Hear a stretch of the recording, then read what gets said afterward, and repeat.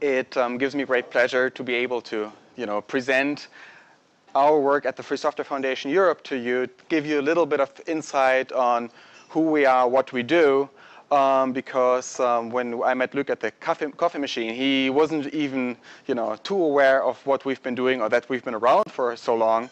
So he figured out that might be true for some others as well, and figured out this could be an interesting talk for you.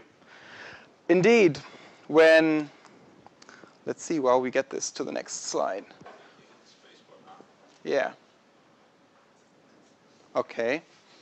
Let's hope this keeps working.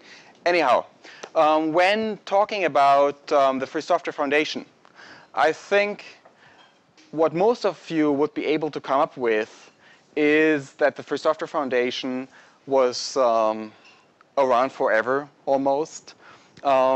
It's been founded in 1985 by Richard Stallman, who in the early 80s decided that we must have a free software operating system that he would call GNU, for GNU is not Unix, and he proclaimed that in 1983. Started working in 1984, quit his job at MIT, so MIT would have no copyright claims on the GNU system that he was about to write. And in 1985, founded the Free Software Foundation, near to MIT for some time.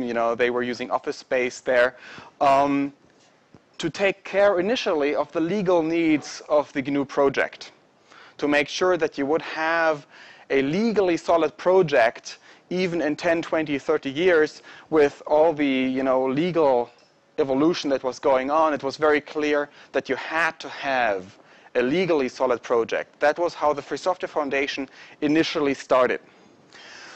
It is the maintainer and protector of the GNU General Public License, which is the most often used free software license in the world. Depending on who you ask, 50 to 70% of free software is under the GNU GPL, which invented the copyleft principle.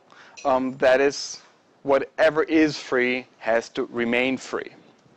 The GNU LGPL, the Lesser General Public License, is the little sister, if you will, that allows to combine it more with some proprietary programs, but I'm sure that many of you will know that anyway. It is, and always was, the fiduciary and manager of the GNU project, which is the basis of GNU Linux that is used rather widely these days around the world. And it has very soon realized that this project could only succeed, really, if people were to understand why software freedom and freedom in the digital age are relevant and important. And so the Free Software Foundation grew to essentially the first organization that was really dedicated towards promoting freedom in the digital age. This is mid-80s. Most people had not even realized that there was an issue at all. And Richard set out to do this. The Free Software Foundation, when you think about it, and the decisions and statements it makes, much of it, or essentially all of it, is dedicated towards the very long-term vision. It's always trying to ultimately reach a state where free software will be the norm, where no person is ever forced to use non-free software ever again. And sometimes you have to make difficult tactical decisions in this regard, sometimes even decisions that the community disagrees with or finds over the top or, too extreme. There were discussions about whether we needed a free desktop, whether, depending on Qt, which was proprietary at the time, were good enough. This brought about GNOME ultimately. And there were discussions about many other issues where the FSF has always tried to take the route that would ultimately give us freedom, even if it is more inconvenient in the short term. Convenience in the short term was never the goal. It was trying to make sure that in the long term, we would have free software and free software would be available to all. We need to find a better way to do this.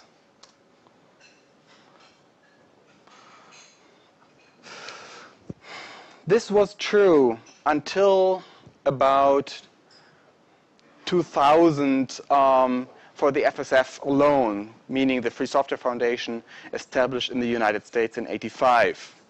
But the world is changing fast. It's been changing rapidly in the late 90s, and several of us realized that indeed we would have to do something about this, because you see, the success of free software creates new challenges. We were seeing that the free software community was growing rapidly. It was growing very, very fast.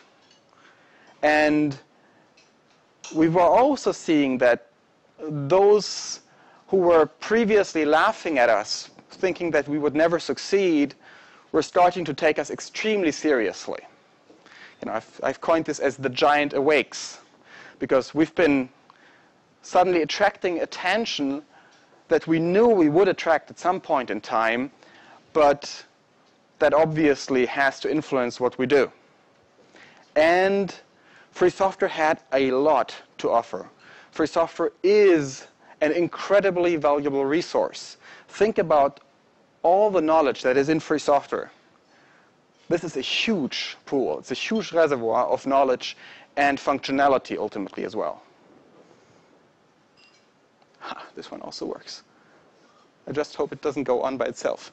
But all of these, while in a way being good and signs of success, also mean that we have to think about the consequences of this.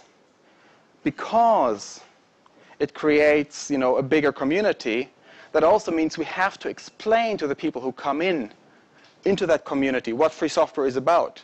So people don't forget where we come from and understand why we are who we are and where we are. Because if we forget this knowledge, then ultimately we will only have a short-term victory, because people will forget and will then later be easily swayed away to other nifty gadgets, if you will, without ever realizing why they should have stayed with free software at that point. The giant that we awoke attacks free software on various levels. In 2000, we saw this really being more and more massive. It's based on law, it's based on politics, it's based on technology. In all these areas, simultaneously, we've become under more and more pressure.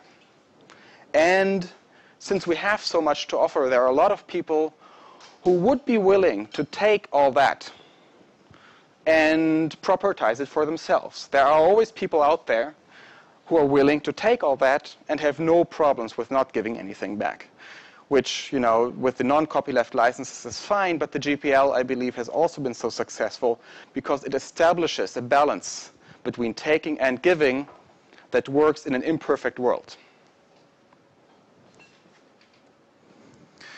So all of this, to us, meant the Free Software Foundation, as an idea, had to learn. It had to adapt to this new scenario. It had to grow.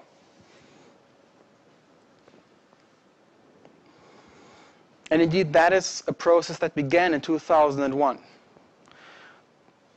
Today, we have several free software foundations around the world. The first one outside the United States was the Free Software Foundation Europe. But shortly after, people in India launched the Free Software Foundation India. And last year, the Free Software Foundation Latin America was founded by a group of people in Latin America. So we indeed now not only have one Free Software Foundation, we have 4 of them. All of these based on the same idea of long-term free software work. All of them working together. But this is very important. It's not like one was the subordinate of the other. This network of free software foundations is a global network of equals who are independent from each other, legally, financially, and personally. We have, to my knowledge, at the current point in time, no overlap at all in people between those free software foundations. We talk to each other regularly, every day. And we share our ideas in order to have, the common goal that we work for. But at the same time, we've gone to the network because we know that now it is no longer sufficient to take down one organization legally or with whatever means you have to stop the idea of the Free Software Foundation. You would have to take down all 4. in very different areas. And that is a task that is beyond any of our enemies. That's by design. But I wanted to talk to you about the Free Software Foundation Europe, which is the one that I founded in 2001 with several people from the European free software community in close connection with Richard Stallman.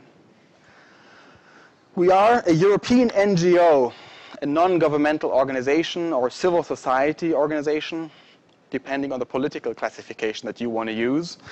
And the structure we have chosen is one that is specifically designed to be stable, reliable, and transparent. We try to be as transparent as possible with everything we do. We put everything online that we possibly can, including our finances. You can find all of that on our webpage. You can find who we are, who works for us, in which projects.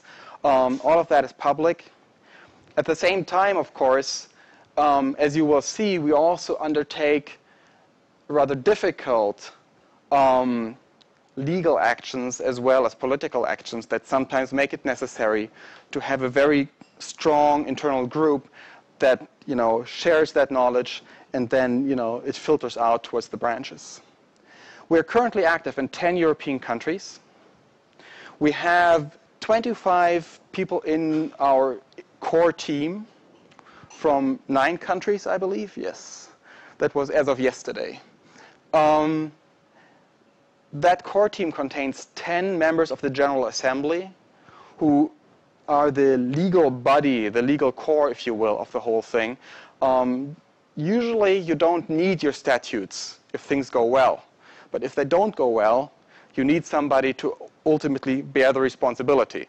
And you need to have something in place that allows you to keep the organization running even when the consensus-based system should fail at some point in time, because normally we operate on consensus of all the active team members, which means that these 25 people are the consensus basis on which we work.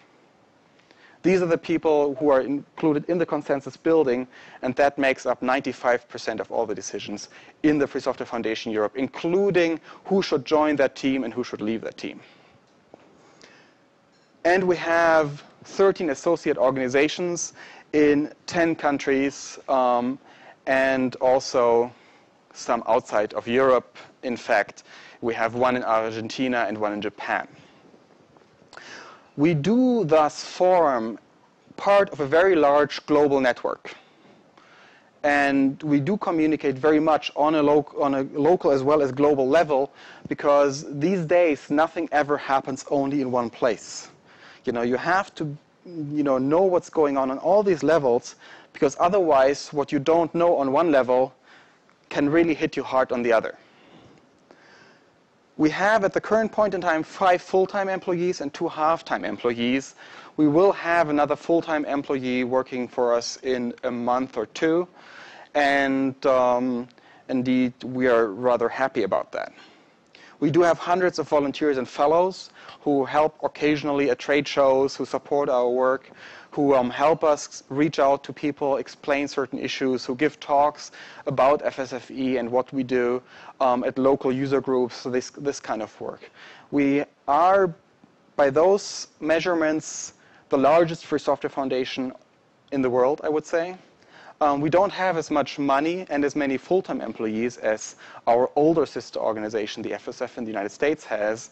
But in terms of workforce, I would probably say we are the largest. We definitely are the largest in terms of countries included. We are the only FSF that has managed to include so many countries and different cultures under one roof. And these are areas of activity. Now, I've left away some of the things that you will definitely know, because obviously the GNU project is still important to us. It is mainly maintained and coordinated by our sister organization in the United States still. They do most of that work. We support them as much as we can. We have several GNU developers ourselves, including, for instance, Werner Koch, who is a founding member of FSF Europe, the author of GNU PG. So I've only listed the parts that you may not know or may not be entirely aware of. This includes United Nations, the European Union, obviously, the national politics issues, legal work. We do some business work. We have several essentials that we always have to take care of, and then there is the fellowship. So let me start on the global level. Let me start at the United Nations. The Free Software Foundation Europe has done quite a bit of work at the UN. For one, during the World Summit on the Information Society, the WSIS. I'm not aware who of you has followed these processes, but the UN generally holds summits on certain issues, on environment, on gender, and so on. And this one was the one about the Information Society, trying to come to a global understanding on how a global information society should look. What should be the rules, and how do we bring this forward? How do we help other people join that information society? And how should all these things, interconnect? It was a dual-phase summit, one phase 2003 in Geneva. The other phase was November last year in Tunis. You have to understand that most of the work, though, does not happen during those summits, which are like a few days. Essentially, when you come to the summit, everything is decided. The summit is the show. That's where, the heads of states come and, shake hands and everybody smiles and is happy. The part where the work happens are the preparatory meetings, the prepcoms. These are week-long conferences. Sometimes I've spent 2 weeks in a row in Geneva, every day from 7 till midnight, to, work out exactly how should the global information society look. We've been trying to push free software very much because free software was one of the controversial issues. The US governmental delegation contained multiple Microsoft employees who were flying under the flag of the US delegation. And they were pushing very strongly for free software to be deleted entirely from all the documents. They did not want to see any reference to free software in those documents at all. Open standards should be anything that we use, essentially, from Microsoft's viewpoint, that is. So this is rather critical because you see, the work that happens there, once there's an established consensus on that level, where all the states have said, okay, let's agree to this, it becomes unbelievably hard to ever get them to consider this again. Because they say, oh God, it's such a pain. We've discussed this for 5 years. Couldn't you show up when we were discussing this? We really don't feel like bringing this up again. Because if we bring this up again, then they will start talking about, I don't know, trade politics towards our country. We'll talk about, lowering tariffs in international trade for certain products that they try to get into our markets. So people on that political level really don't want to open that can ever again once they've closed it, which makes it so important to be there when they work on it. Because whenever you have such a consensus, people will always reference to it. They will always say, you should agree to this because you have already agreed to this 5 years ago in that conference. And then people will look up the document and say, oh yeah, indeed, we agreed. Okay, so we can't debate it here. We don't want to open it again. My water is gone. Somebody stole my water. Okay, thank you. The work we've been doing for free software, obviously, has been in the civil society context. I myself have been co-coordinating the Patents, Copyrights and Trademarks Working Group of Civil Society, together with Francis Mouguet from France. And I've been starting up the European Caucus of Civil Society, which is the gathering of the European civil societies, including the trade unions and other groups that in this context are actually civil society. Verdi, the large German union, largest union in the world, I think, is part of civil society during such an event. And indeed, I was part of the German governmental delegation during the first phase of the summit on behalf of the German Civil Society Coordination Circle. So I could actually enter work groups that were only for governmental people. Out of this World Summit came, among others, the Internet Governance Forum, which, if you haven't heard about it yet, that's not a surprise because it doesn't really exist yet. It's now being started up. It's coming out of this World Summit. And while internet governance originally, most of us thought, okay, this is DNS, because it's always been about ICANN, the discussion. People have been pushing to get that discussion into other areas, including cybercrime and spam regulation. Now, I'm sure that all of you at Google understand that if you do spam regulation, there is endless potential for screwing up the internet entirely. Because most of what is proposed as anti-spam remedies do really nothing against spam, but is very effective in terms of monopolizing the internet for one company. And that is precisely what some companies try to push in that scope now. And that's why we are again there trying to prevent that sort of thing. The first meeting will happen in October in Greece this year. The next one will probably be in Brazil. And we're definitely planning on going there.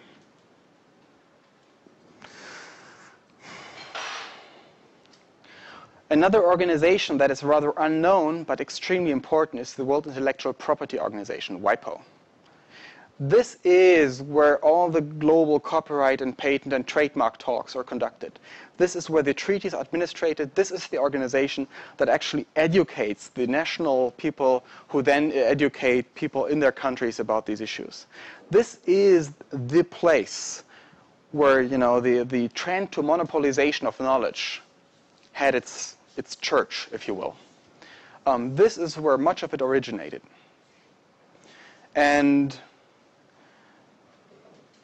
traditionally, this has always been towards, you know, more monopolies, more restrictions, stronger enforcement, always. And I don't think that is exactly what we need. Indeed, free software posed a real hard challenge for them. Because, you see, it violates everything they believe in. We give up some control voluntarily because it's good for everybody, including ourselves. Those of us who give up the control benefit from this as well. And this is something that completely violates the whole, like, more monopoly is always better idea that, you know, many people at WIPO had for a long, long time. This is changing now, slowly, very slowly. We've become an observer organization of the WIPO, so we can actually sit in during the meetings and talk. We can make statements ourselves, and we do. We've been, and indeed, they're not always very happy with our statements, but they thank us anyway, you know. It's exactly. We are working with an alliance that is under the label Access to Knowledge, which includes, you know, many different civil society organizations from different areas, including medicine, including music publishers, and so on, trying to get ultimately to a treaty on access to knowledge, trying to get away from the you can only do things that, you know, limit stuff. We want also a treaty that actually allows things and says this has to be explicitly possible. Whether this will ever get to a treaty stage is one question. If it doesn't, it's still a good activity because it allows us to raise that issue with certain people. And we've been trying to push WIPO to evaluate the global patent system in order to find the areas that should not be patentable, starting with software. We've been making those statements in the plenary, and the first countries have started picking them up, saying that this would be a very useful thing to do. So we will keep pushing this together with other organizations as well, because ultimately then this will happen. If enough countries ask for it, something like this will be done. And personally, I believe this would be an excellent thing, and it would ultimately also benefit the patent system, which, you know, is breaking apart. We do give lectures at UNCTAD conferences, United Nations Commission on Trade and Development, and World Bank and UNESCO frequently. I've been speaking at a World Bank course repeatedly the past years. Like, there's always a World Bank course in Torino for World Bank managers, you know, who manage the World Bank finance projects. And I've always been invited to teach them about free software and tell them why they should use free software in those projects, why they should push free software with World Bank resources in their local projects. So there is some process on that level as well. Ultimately, all of this work, the entire UN, is incredibly slow, tedious, and once it reaches you, it's almost unstoppable. The things we talk about today, including, for instance, the broadcasting treaty at the WIPO and other things, all these issues, they will reach us not tomorrow, but in 10 years. But when they do reach us, it will almost be impossible to stop them entirely, because then all the countries have agreed to them, and then no one wants to discuss it ever again. They want to implement it and have it off their table. They don't want more work because they have enough other issues to worry about as well. So please, no, thank you. That means we have to be at this level. If we try to make a long-term difference, we have to be at this level, even if that work only shows in 10 years. If it makes our work on the European and national level easier in 10 years, that is good. That is necessary, because it's hard enough on the European level to begin with, as well as the national levels. We don't have to make it harder for ourselves by ignoring the global level, where much of this originates. Which brings me to the European Union. European law often overrides national law. That's also at least partially part of the idea. We do have legislation happening on European level, or EU level, I should say, that is rather significant for us. Software patents, I think, is clear to everyone here in this room. Personally, I started working on software patents in 1999. That's a really long time, and I really wish it were completely over. It isn't. We've won the big battle as far as you could win that, although we would have really preferred a directive against software patentability instead of no directive at all. But it's coming back, and they will try to sneak it through anyway. So we have to be wary. But for all these works that we do, we always have to be careful in how we approach them. For software patents, this is a very good example of how we have to work in changing alliances. Because if you take these two, I've put software patents on there, and I've put IPRED 2 on there, which is the IPR Enforcement Directive, second part.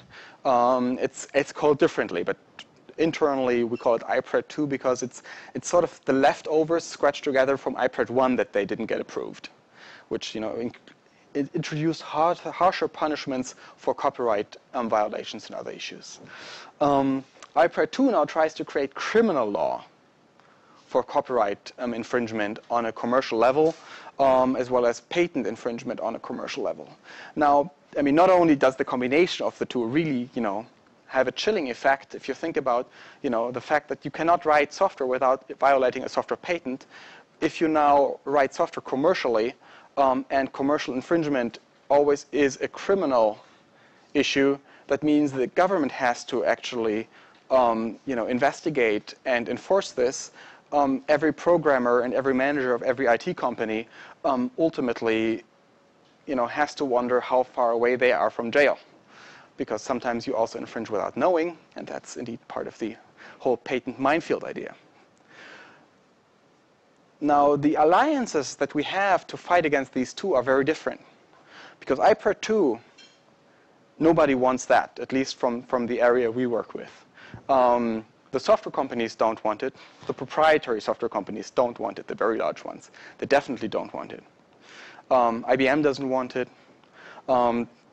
It's a very clear thing. And we can even work together with the Business Software Alliance on this issue, who otherwise doesn't really like us too much, because they would rather like to see software patentability introduced, which we, on the other hand, don't like. So you have changing alliances in this field that you have to try to pick according to the fight you're fighting.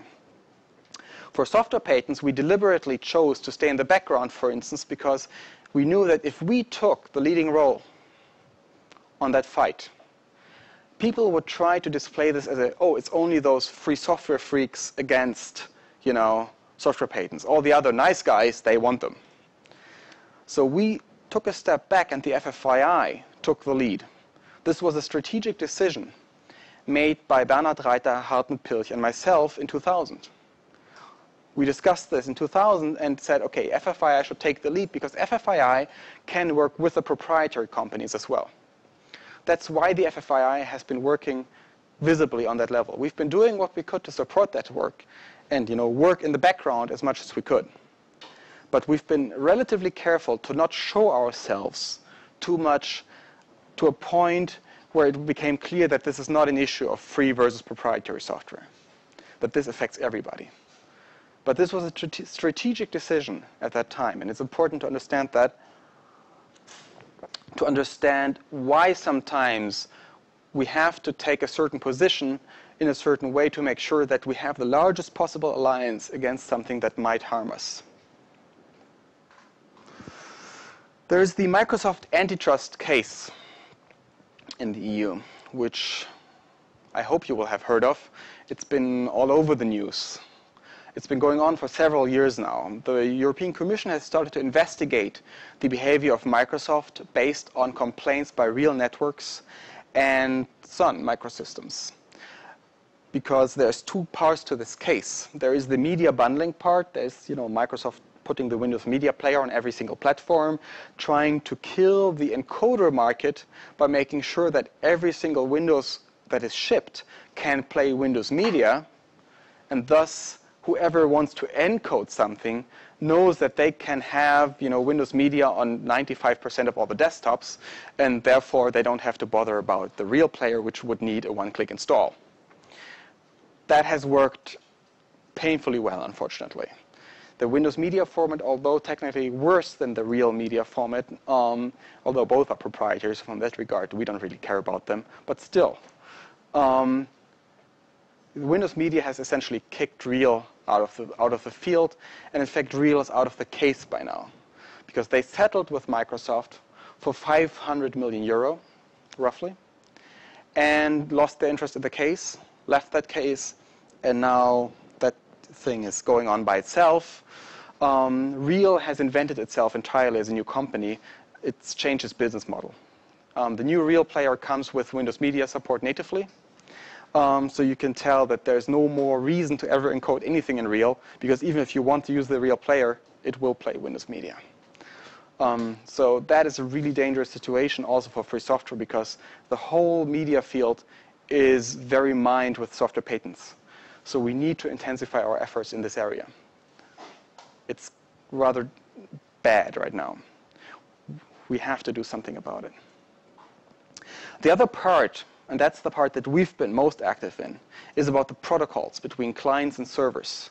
The active domain controllers. The part that Samba does in the free software world, or also, for Windows desktops. And Samba, while being excellent software, had to rely on reverse engineering for most of its work, because Microsoft, after initially trying to, get a standardization effort on the way under the CIFS heading, the Common Internet File System, and starting the CIFS conference themselves and attending it for the first years, once they were enough in the market that they could use the desktop monopoly to push everyone else out of that server market, they did so. They stopped attending the conference, and they've started tweaking the protocols in ways that suddenly the other server implementations couldn't interoperate anymore. Now, this is the part that we've been investigating with the Commission. In fact, we brought in the Samba team as technical experts to the case and have been following the case up to the final decision by the Commission, which meant that Microsoft should publish its protocols and pay a fine, which was the largest fine in the EU ever, like 500 million euro.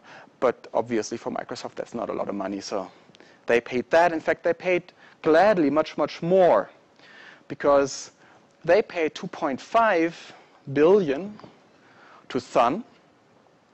So Sun would lose its interest in the case and withdrew.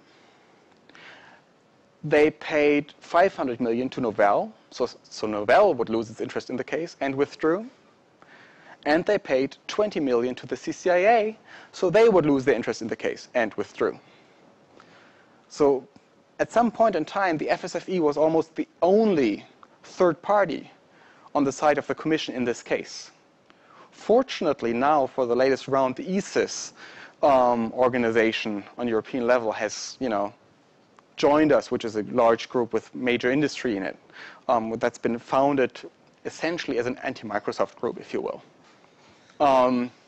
So we are no longer alone, but at some point in time, it really looked extremely bad for the Commission. And if you are in the position of the Commission, you have to ask yourself, do you fight this fight to the end, or do you try to get some outcome, some settlement, where you don't lose your face? We are not the one who's kicked in front of court. And so it was rather important for us to stay in the case. And indeed, our role in this case has been quite central in the way it's been communicated, to explain also to the media what this case is about, because we can talk much more freely than any of the other parties can. We can explain this as it is. We don't have commercial interests to protect. And also, we cannot be bought. There's no money in the world that would be enough to buy us out of this case. The case has been a solid money loser for us because no one wants to support that case, because antitrust law deals in corpses, and nobody wants to get near to stinking corpses. But at the same time, there's nothing that anybody could do to make us stop. And especially the Commission has been rather happy about that. For Microsoft, they've been spending much, much more in this case than they were ever fined. They've been paying to people to get people out of the court case multiples of what they've been fined. And they would pay much more, happily, if they did not have to publish their protocols. Because they wish to employ the same strategy that they've been employing in these markets. Think of Netscape as well. They wish to employ those strategies in order to conquer the next market and the next and the next and the next. Now they think about, mobile phones, set-top boxes, and the internet at large, everything. There's this nice Steve Ballmer quote, it's like, we've conquered the desktop, we've conquered the server, and now we will conquer the web. They would like to do that. And this case is the last one of the antitrust cases, really, the last of the big ones. Everything else has failed. So this case is the last one that can establish what is adequate behavior in the market and what is not. And that's why we think this case is so important. That's why we actually put a lot of effort into this case to make sure that it works. And Carlo Piana, our lawyer, who's been working for virtually no money, in fact, amazingly well and with an efficiency that is unbelievable, based on trying to work for something that he believed in, just as the rest of us, has been doing an excellent job. And he cannot be thanked enough for that. In fact, all of us here owe him.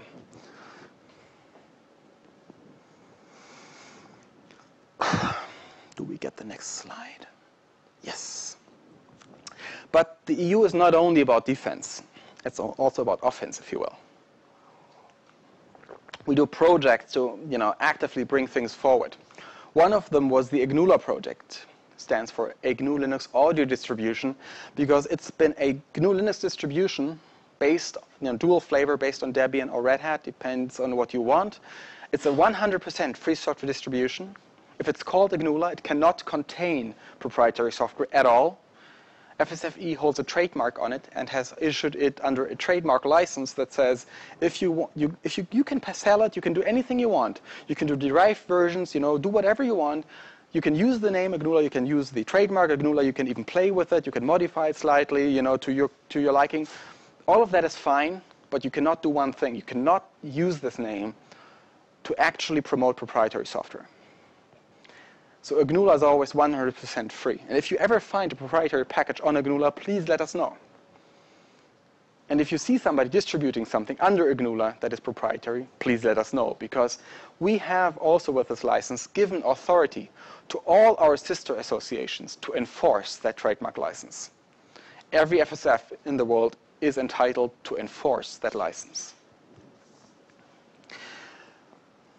GNULA provides professional audio environment. It provides professional audio people, if you will, musicians, studio employees, and so on, with professional audio capabilities based on GNU Linux, which, by the way, also technologically has certain advantages, including an extremely low latency. The latency of a GNU Linux system can be tuned down to something that is way below that of a Microsoft system, for instance. And it is part of our work to bring free software to the desktop and into the niches. You know, we have a very good operating system. It works extremely well. And we don't really have to worry about using GNU Linux on a server. Everybody knows you can do that. Everybody does it. But we now have to move forward to the desktop, because Microsoft has demonstrated that the desktop ultimately drives everything that comes behind, and that you can use that to conquer other markets. So we have to not only stop that behavior, we also have to make sure that we do make our stand on the desktop itself. And we have another project coming up, SELF, Scientific Education, Learning and Freedom. This is about freedom in education. It's a project that will have its kickoff meeting early July this year. In fact, rather soon. It's funded by the Commission, as GNULA was, and it's, again, a European consortium, also with players from around the world, Latin America and India included, to bring free software into education more. There is some good stuff already, but we want to consolidate that, and to create free software educational material, which means material that are free software themselves, so you can, you know, adapt them, use them, learn from them, use them yourself, build things on top of them, and also knowledge about free software, you know, to teach people about free software.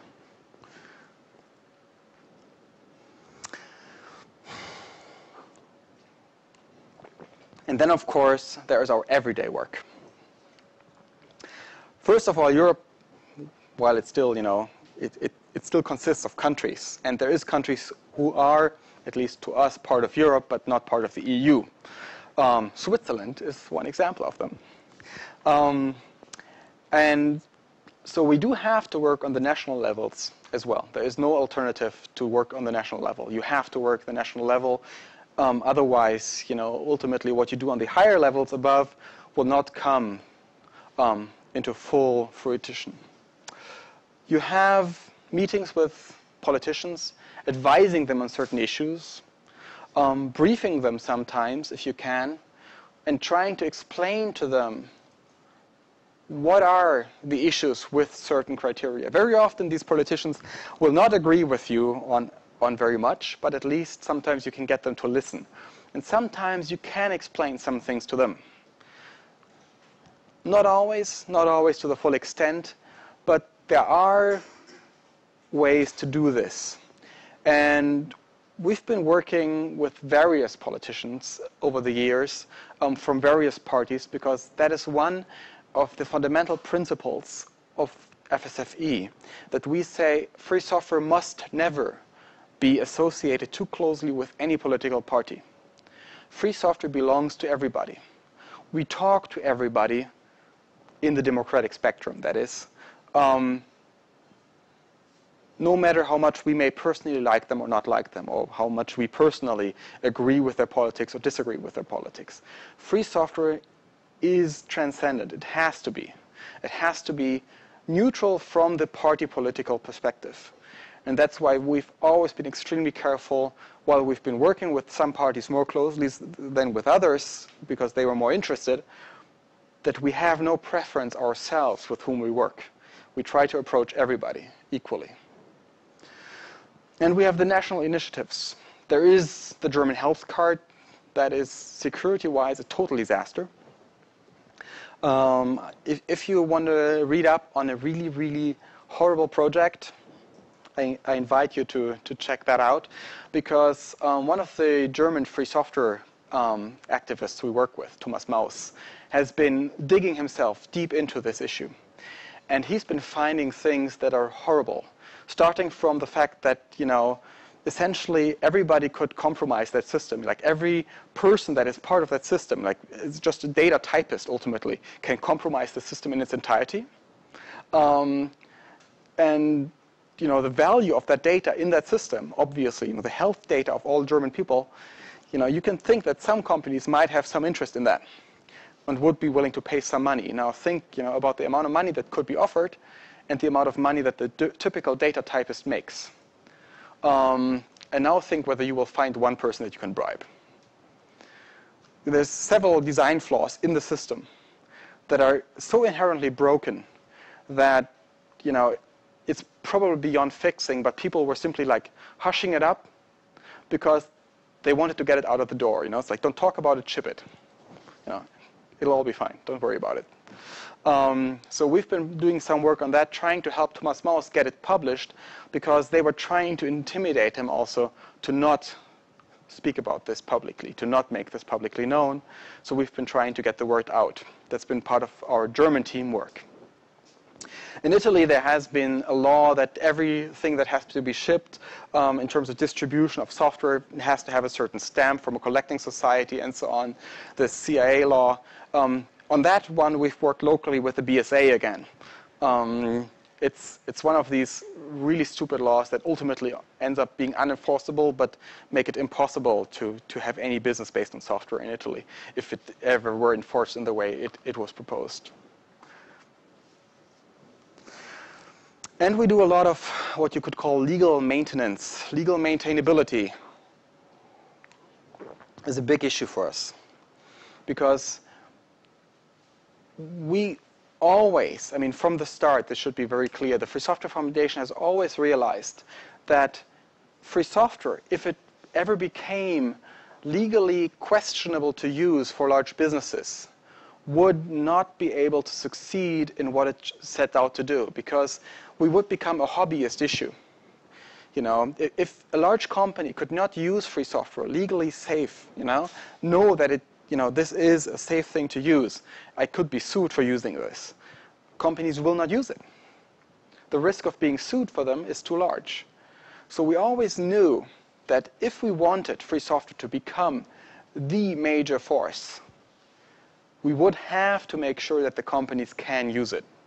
So it has to be legally maintainable. It has to be legally stable.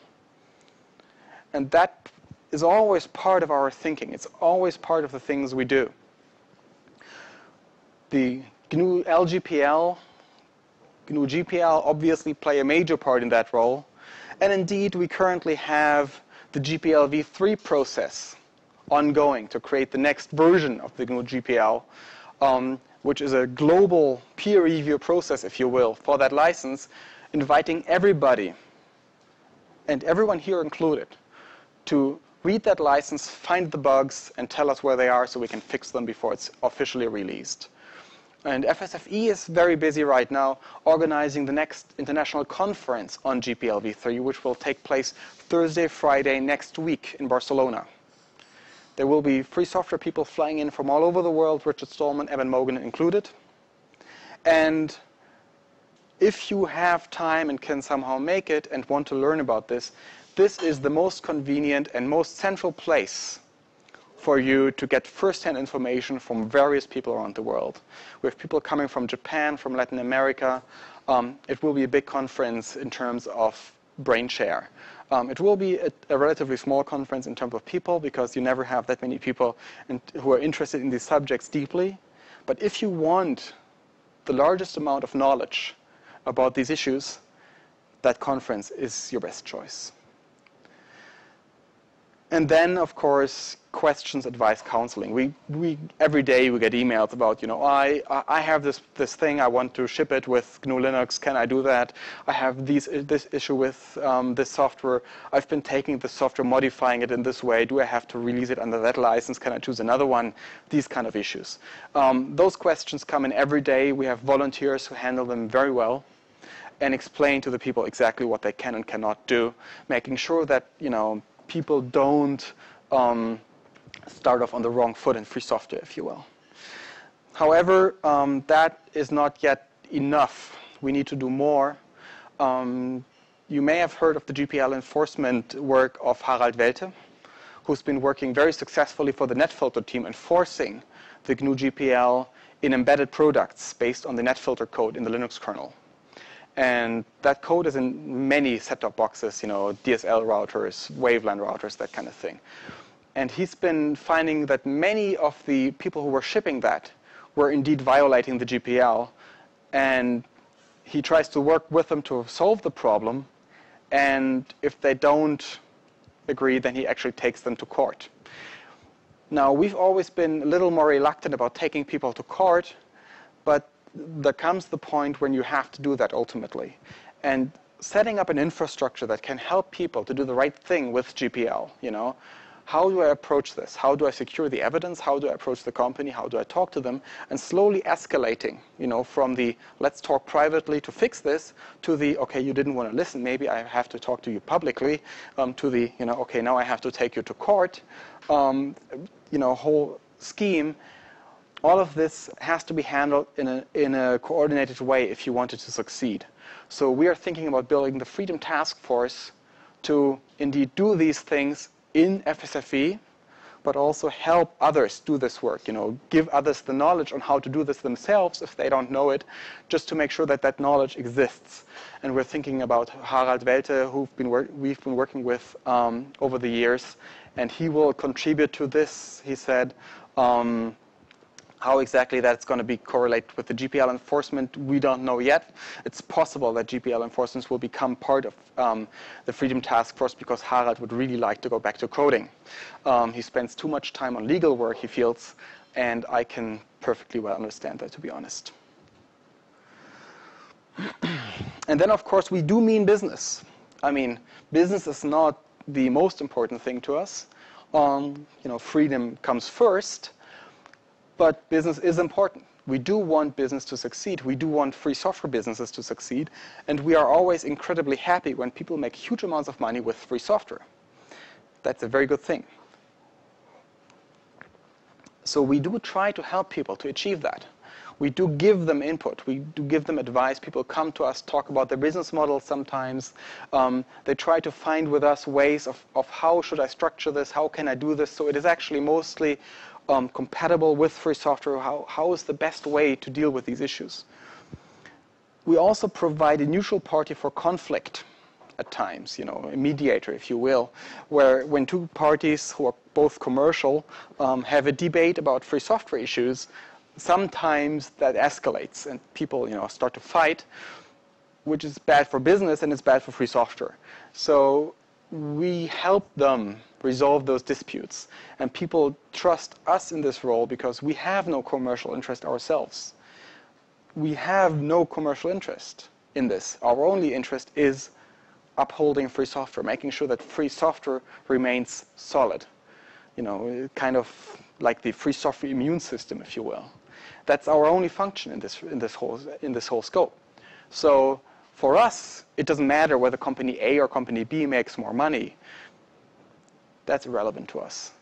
And that's why people can trust us with this. So they usually do this on a private level, so nobody ever hears about this, but we do this work. And then there's the essentials. Work on the web pages, on translations. Trade shows are very important to, explain what we do to the people.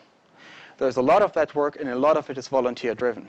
We have a very active translators team that translates to a lot of languages these days. I don't even know how many at the moment. Any number I would give would be wrong. And there's, very often somebody who says, oh, I want to do a translation to Finnish, can I start? And we say, oh, great, go ahead, Reaching out to as many people as possible, obviously, is to us a very core task. In fact, awareness building is something that, in a way, is a central element of all our work. Let me just make this bigger. You see, awareness building is where all of these things meet, because people who understand why free software is important, people who understand the issues of freedom in a digital society, they will make the right decisions for themselves. In that regard, we've all sometimes been thinking about, seeing ourselves in the tradition of the Enlightenment, trying to give people the knowledge so they can make the decision for themselves. For us, if we did not have to exist at some point in time because everybody knew these things, that would be fantastic. We try to get rid of ourselves.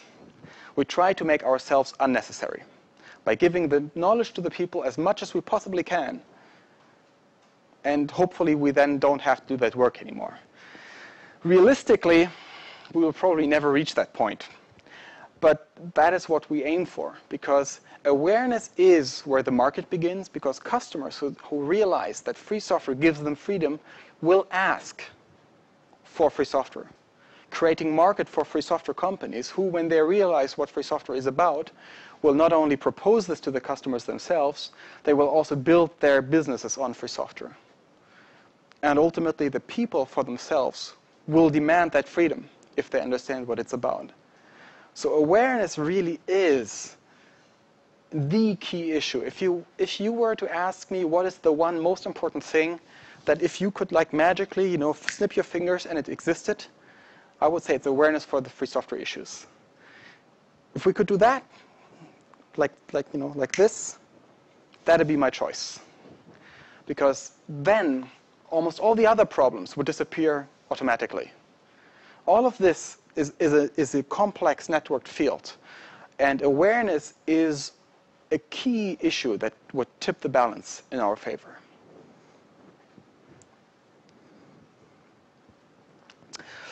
So let me briefly talk about the fellowship before I finish. The fellowship is about becoming a part of the Free Software Foundation Europe. It's about getting people involved and active. Bring together people who have an interest in freedom from various areas. We deliberately try to reach out to areas that are not purely software. That is why we work together with a professional design agency to create a design that would translate somehow the idea of free software into a visual language that other people could somehow connect to. It's a very highly reputed international agency that's been doing the global UPS layouts, really, really big. Global UPS branding's been done by the same people. But they did it pro bono for us because we managed to interest them in free software. We, as Luke put it over lunch, we infected them with the idea of free software, with the idea of freedom. And we like to spread that virus, if you want to call it a virus. The fellowship is all about that, bringing together people who have that idea to form a community of people who are active in this field, exchange ideas on how to do these things, on how to, explain these issues to other people. And we've been having fellows who've, just run off, started, giving talks about fellowship and FSFE and really brought the knowledge to the local levels. It is also a way to show political support for the work we do. It's about showing that, you stand behind these issues. You get your email alias, like you@fsfe.org, and you get a login on the portal, which is at www.fsfe.org. And you can show by this that you support this work, that you stand behind it. That is extremely important because there is strength in numbers, especially when you talk to politicians. Very often, when they ask, how many are you? You can have the 10 best people in the world, but if they hear that you're only 10, they will say, you're only 10, we can ignore you. But if you say we're thousands, then they suddenly treat you differently. So you have to have a way to make this visible. The fellowship is our way to do so. And since, Werner Koch, whom I already mentioned, is one of the founders of the FSFE, we also wanted to give people something that would be cool and at the same time allow them to work on another interesting field, which is privacy and security. So we give people an open PGP smart card, which is, a crypto token, hardware token that will never surrender your key to anybody. You get this card, with your name, with your fellowship number, customized for you. And you can use it to, obviously sign your email, encrypt your email, or rather decrypt your email, and do all these things that we've all been doing for a while, or most of us have been doing for a while. Do them better, of course, because the key cannot be compromised by the machine being compromised anymore. But you can also do nifty things like authenticating your SSH logins with it. Card is in, SSH, you're on the other machine. Card goes out, SSH, nothing. It's quite nice. I've been using it for a couple of months now exclusively, and it helps to attract interest because you run around with a card and people ask you, what's that? It's bright green. It's Fernanda, do you have your card here? Because I forgot mine downstairs. Anyway, it's bright green. People ask you, what is this? And then you say, oh, this is a smart card. What does it do? Ah, Hannah has his here.